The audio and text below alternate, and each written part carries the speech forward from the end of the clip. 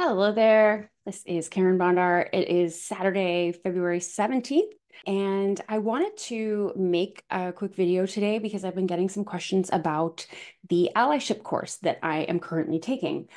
One of the mandates of this course is actually for people taking it to help spread the word of what allyship really is and means, and how we can, as white folks, be better at forwarding the work of reconciliation. The course itself is meant to educate us, the white people, for lack of a better term, as yes, a means by which we can then pass on this information, be stewards of good information, seek to be good allies, but also a very pragmatic application of this, and something that maybe actually didn't come to my mind before it was told to me in this course, is that Indigenous leaders, Indigenous elders, knowledge keepers are heavily ensconced in work in their own communities, work that embodies reconciliation in some respects, but in many respects, it is raw healing and, way dealing with the impacts and aftermath of the residential school system, 60 scoop, and essentially racist policies in Canada. And so our Indigenous colleagues are busy. And so how about we create a course, or not we, but Dr. Keith Carlson and Dr. Dave Sheppy at UFV have been instrumental, along with many other folks, in getting this course set up so that we can take care of perhaps doing some of that work behind the scenes that we need to do, and freeing up the time and space for Indigenous elders, politicians, and knowledge keepers to be doing their work of healing and reconciliation and of culture. Allyship in this regard, the course itself giving us tools to move this work forward. It's important for us to let our egos be gone, in the sense that, yeah, we are the white folks here now, and this is work. These are huge injustices that happened in the past, and they did take place by white folks primarily against Indigenous folks. That doesn't make it my fault in particular, but I have to get out of my own way in terms of, how is taking up space with those kind of thoughts interfering with my ability to simply just help and do good work that I think most Canadians really want to do. Those difficult conversations, let's have them. This work of kind of discomfort, as maybe many of us who are trying, or sometimes we're trying too hard, or but being safe and being okay with getting it wrong and being told how to do better, by our Indigenous colleagues, by our white friends and family. This is a great big huge learning process, and I guess in true to form Indigenous spirit, it's important for us to be okay with one another and to embody a spirit of acceptance whilst actively educating ourselves about what we can do to do better. I want to be considered an ally. I want to be considered an ally for LGBTQ trans rights. I want to be considered an ally for things that matter in the world to me, including those rights I just mentioned, environmental rights, and certainly and foremost to me and Canada, rights of Indigenous peoples. And so I think of myself, therefore, as an ally, as someone who, isn't Indigenous, and who tries to not pollute the environment as much as I can, recognizing I'm in an imperfect system as well, and that I'm an imperfect person as well. An ally, indicating my role in supporting those who are. And it is no longer, I guess, or it shouldn't have ever been okay for people like me to proclaim ourselves as allies, only to sit back and do nothing and say nothing about injustices that are happening. And that's, that just isn't really a way of moving any kind of work forward.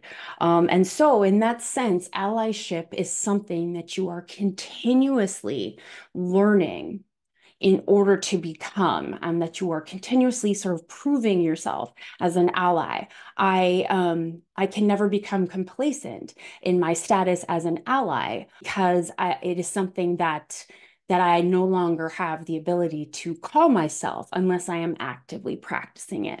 And to that end, Dr. Keith Carlson, who is one of the main instructors or the main instructor of this class, he provided some ways, some very basic ways that we can start thinking about how to be a little more active in our role in reconciliation. So turn our sympathy instead into empathy. Sympathy doesn't help you get anywhere. Certainly having sympathy for someone or something that is tragic is somewhat innate of us to experience. However, empathy and actively moving yourself and guiding yourself towards having an empathic POV is something that will get you out of simply feeling sorry. I mean, that doesn't really help in any pragmatic way. Take your complacency and elevate that to a place of continuous learning, whether that is online learning, whether that is learning through conversation, in person, wherever it is that you see and meet people, whatever that means for you. Understand that if you are complacent in your practice, you are not serving as a good ally. Assumptions and replace them with an open-mindedness. I don't know if I could say it enough times, how disappointing it seems to me that most of what is wrong with the world is really at the very root of things because people are not okay with each other. And how can one put that any differently? Being okay with each other, being open to who a different person is and what they want to believe and how they want to live their life. It seems to me like that could be the simplest thing we could all do. And we'll actually, lo and behold, being open is a core principle of many Indigenous cultures.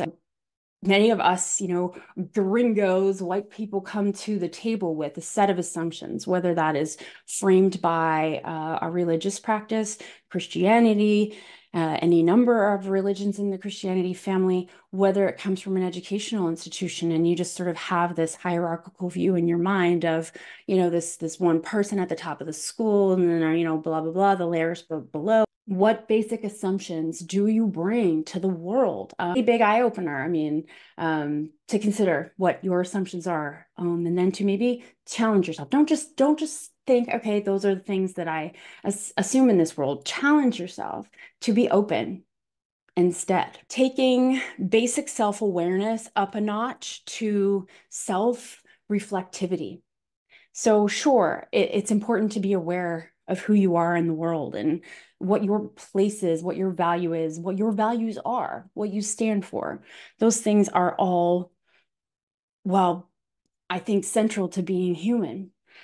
The level of self-reflectiveness is, I think, so key because if we actually consider our own actions in the context of the actions of our community, our province, our country, our gender, our profession, I mean, whatever frame of reference you may be using. I mean, being self-reflective, again, it's that ego piece, getting out of your own way, being able to really consider your own actions in the context of not just your knowledge system, not just who you are in your white identity or whatever your identity is. Challenge yourself to be a little more reflective. And then I'll end up, oh no, there's two more.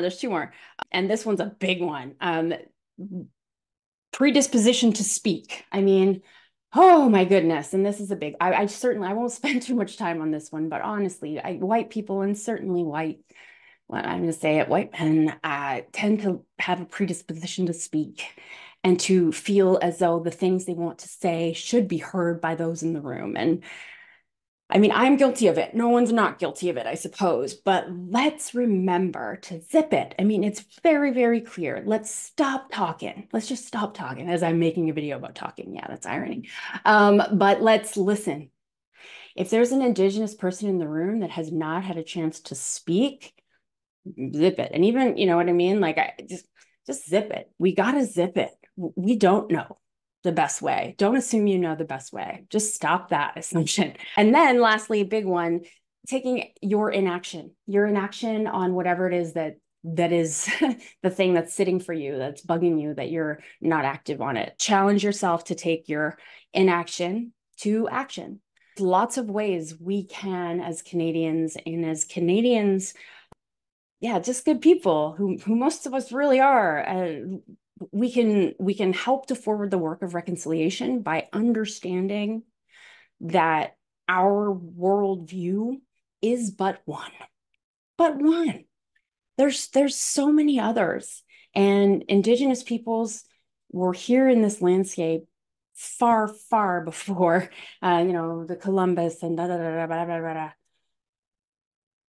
We must understand that. And I guess maybe for me, one of the reasons why it resonates so greatly is because I'm a biologist, and I've always just grown up with just this obsession with nature and the outdoors and the beauty of these systems, and Indigenous existence is part of that. And so that makes so much sense to me that that should be central to our existence as Homo sapiens. Woo, okay, that was a really long video. But yeah, so that was some thoughts from our first week. I will aim, as part of my commitment in this course, to share a lot of these really important principles as I learn them. Thank you.